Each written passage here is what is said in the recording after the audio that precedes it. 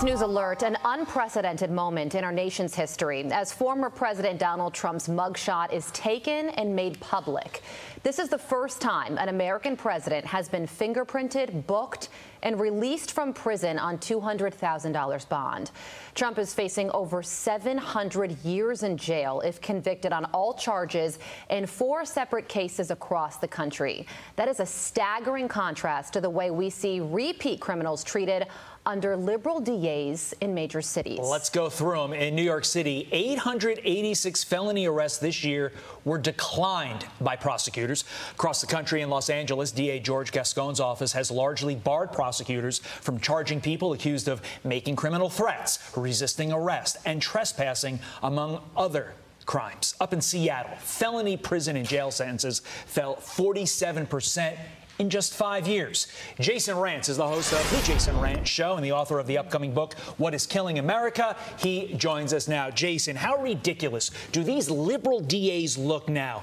Going after a 77-year-old former president on political charges when people in their city, ordinary citizens, are being attacked, are being killed with no consequences to the criminal. Yeah, are they ridiculous, or does this show how partisan they've been this entire time, where they purposely choose not to go after certain kinds of criminals, certain crimes, pushing people into restorative justice programs where apparently, I guess for Donald Trump, that doesn't matter. This is clearly vindictive. This is clearly driven by a political agenda, and I think it's going to blow up in their faces, because I think you're right that folks are going to start paying attention to, wait a minute, looking at Atlanta specifically, you've got a 71% increase in car theft.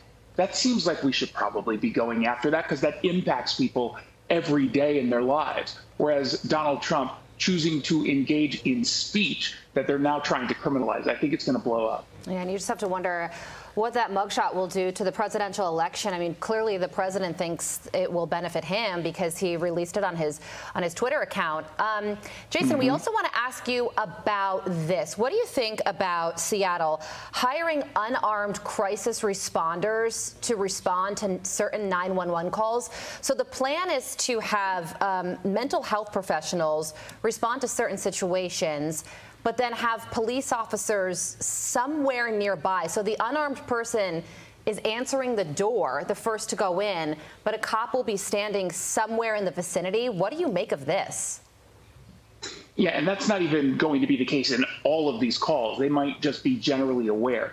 It is a horrible idea. It's a good idea to put social workers or any mental health professional embedded with police on certain calls. But when you're sending them to some of these calls where you are relying on whomever is calling 911 to be accurate in explaining the actual threat. And let me tell you something. There was a case with a deputy named Deputy Herzog some years ago, and he was called to a naked guy who was running in and out of the street causing problems with traffic.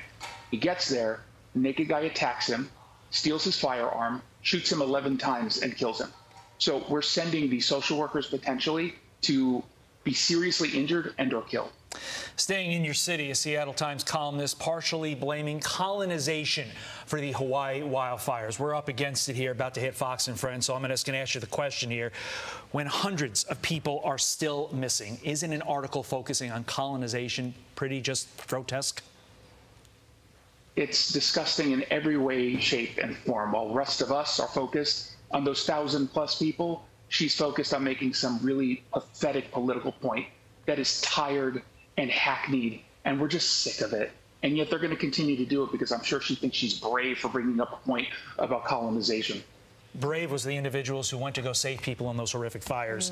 Still doing the work today. Yep. Jason Rantz, have a great weekend. We appreciate your time. I'm Steve Ducey. I'm Brian Kilmeade. And I'm Ainsley Earhart. And click here to subscribe to the Fox News YouTube page to catch our hottest...